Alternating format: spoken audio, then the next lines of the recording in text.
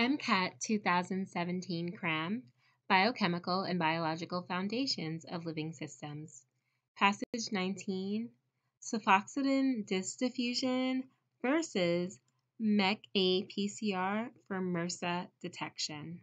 As you view the reading of the passage, you'll notice some highlighted snippets of text.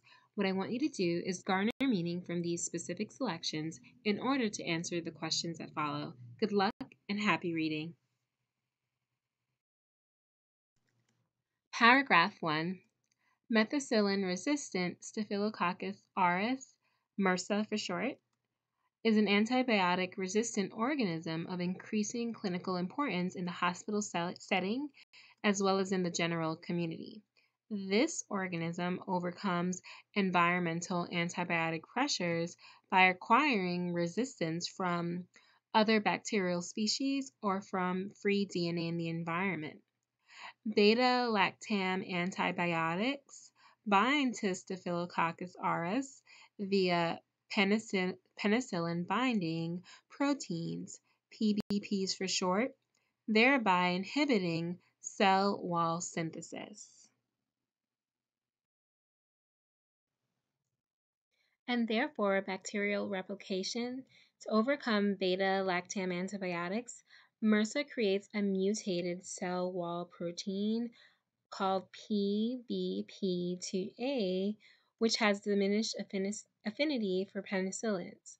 PBP2A is encoded by the mecA gene. Presence of the mecA gene can be tested by polymerase chain reaction, whereas presence of PBP2A is tested by latex agglutination technique. It's shown here. Both of these methods are highly sensitive for methicillin resistance, but are relatively costly. 2. Assess the utility of lower-cost methods of rapidly detecting MRSA in under-resourced settings. Researchers compared the sensitivity and specificity of mecA PCR with the standard, more economical disk-diffusion method, as shown here in Figure 1. In this method, an antibiotic disc is placed in a petri dish populated with MRSA, the gray region.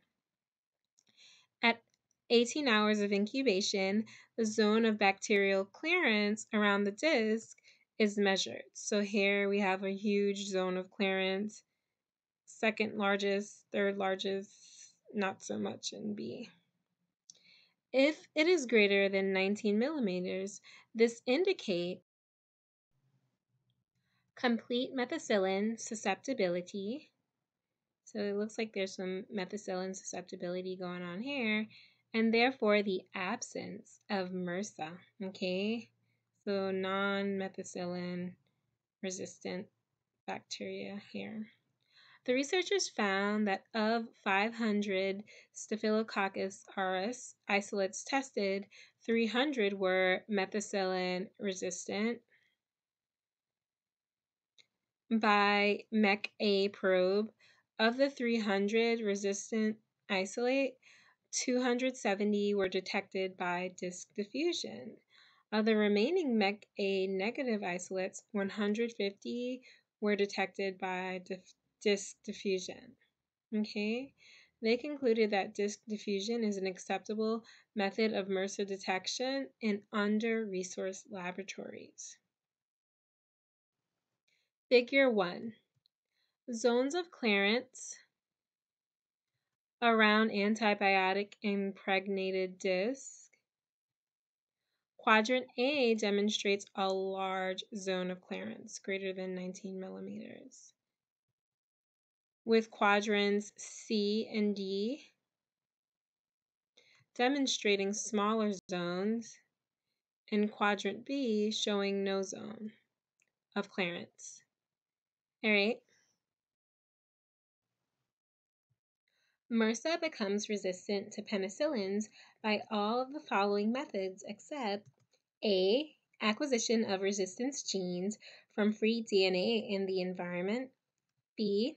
alteration of cell wall antibiotic binding proteins, C, active efflux of antibiotics through proteins in the cell wall, or D, acquisition of resistance genes from other species. I'll give you a moment to decide.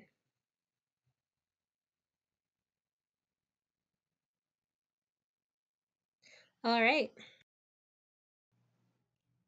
Okay, so the passage mentions that MRSA can acquire DNA from other species existing in the environment. Okay, so both answer choice D and A are out. And the DNA encodes altered penicillin binding proteins. So answer choice B is also out. Although employed by other types of bacteria to overcome other types of antibiotics, active efflux of penicillin is not employed by MRSA, but it's a really cool aggressive technique used by other bacteria. Okay? All right.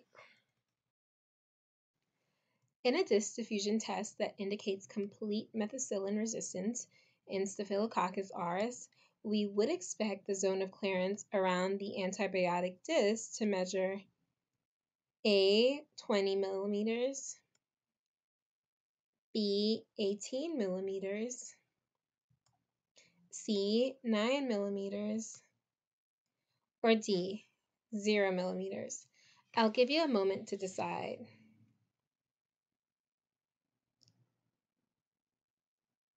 All right.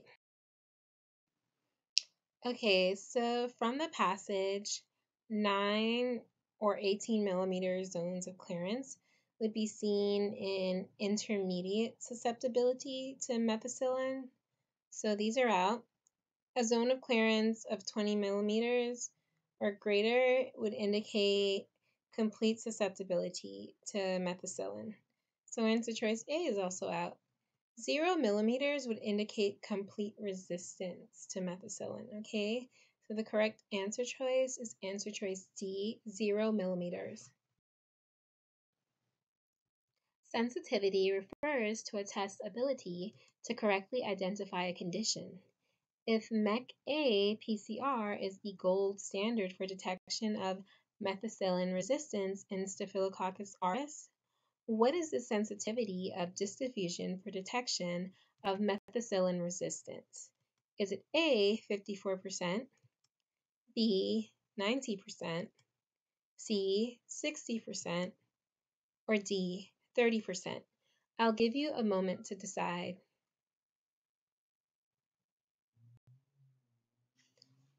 All right. Okay, so the passage says that 300 Staphylococcus isolates were found to be methicillin resistant by mecA PCR, okay? Therefore, this ought to be the denominator in our calculation of sensitivity. Of these 300, the passage also mentions 270 were methicillin resistant by disk diffusion. Therefore, our final equation for sensitivity would be 270 divided by 300, which when multiplied by 100 is going to yield 90%. So this test, disk diffusion, was 90% sensitive when compared to the gold standard mecA PCR. All right? Okay. Specificity refers to a test's ability to successfully rule out a condition. If mecA PCR is, again, the gold standard for detection of methicillin resistance in Staphylococcus aureus, what is the specificity of the disk diffusion test for methicillin resistance? Is it A, 10%, B, 100%, C, 75%, or D, 50%? I'll give you a moment to decide. All right. Okay, so this question might have been tricky to some, But it's really simple if you just read carefully and perform some basic algebra. So we're trying to assess how often disk-diffusion was correct in ruling out methicillin resistance. Okay, another way to think about this is how often did the test correctly identify methicillin susceptibility? So by mecA probe, 200 isolates, that's 500 total minus the 300 found to be methicillin resistant, were methicillin susceptible. So our denominator is going to be 200 methicillin susceptible isolates. Let me just write that out for you.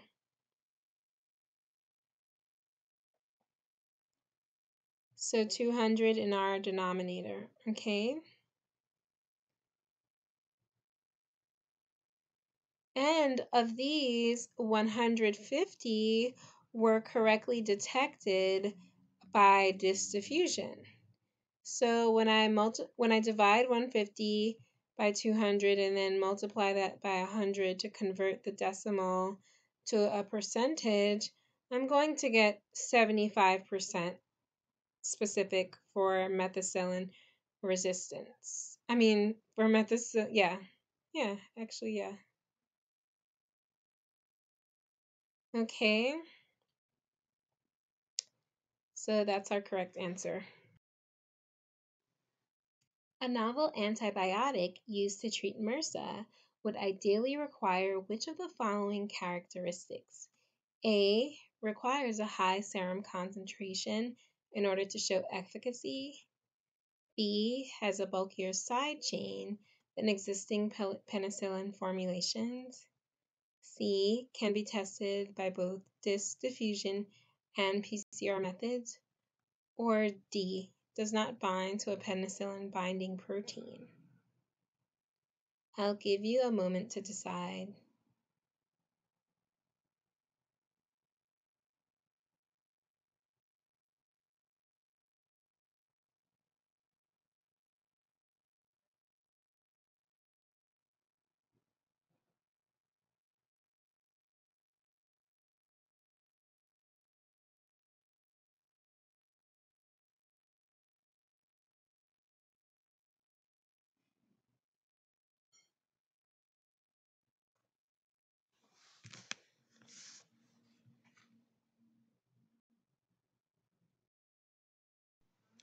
Okay, so first of all, let me say this. The method of testing that can be used for the antibiotic is not going to be the foremost consideration in this case, okay?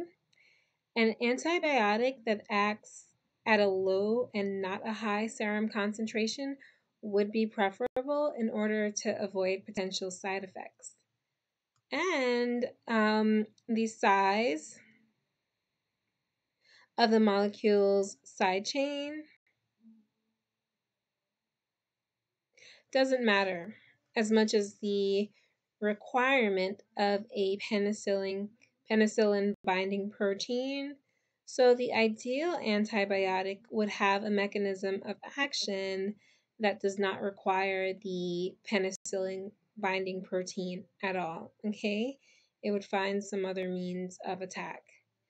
All right,